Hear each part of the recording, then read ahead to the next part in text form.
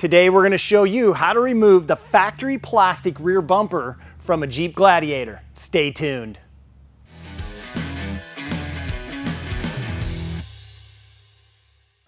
And welcome back to the Northridge 4x4 Do-It-Yourself Garage. And yes, today we're going to be showing you how to remove the factory plastic rear bumper from the 2020 or 21 Jeep Gladiator pickup. Now, why would you want to remove the factory plastic bumper? Well, that's to put an aftermarket bumper on, of course. But first, we got to get this out of the way.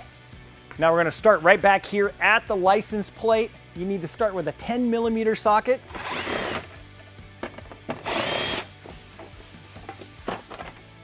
Underneath the license plate, you'll find these two bolts. They take a 16mm socket.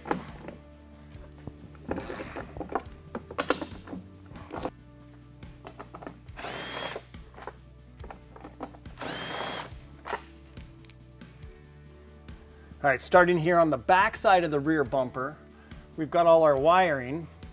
We want to reach up in here and pop these Christmas tree clips. And then we reach up on the back side here. We can press down on the little lock and give this plug a wiggle. And off it comes.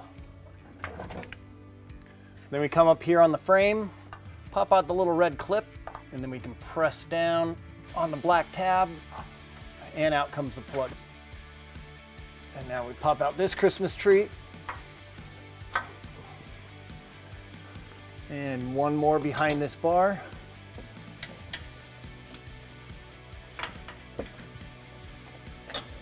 And now we can unbolt the bumper. We're going to remove these two nuts right here. They take a 16mm socket.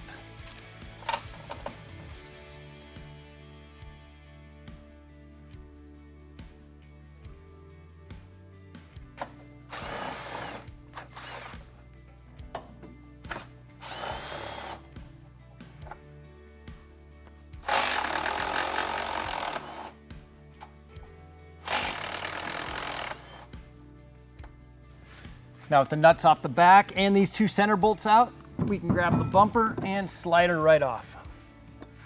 On the back of the bumper, you have your license plate wiring that comes across. Depending on your aftermarket bumper, you may need to use this. You've also got your trailer plug here. For the trailer plug, we can just open these clips up a little bit.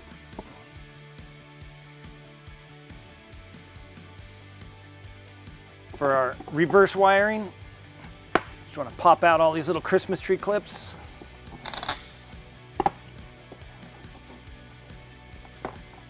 Then on this side here, we've got a little plug. We can just work a little screwdriver right down in the slot, and the plug comes right out.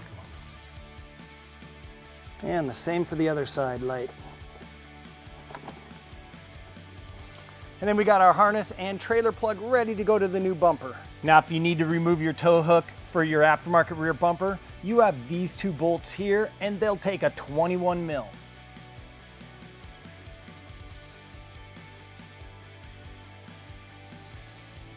So that's all there is to removing the factory plastic bumper from the back of your Gladiator.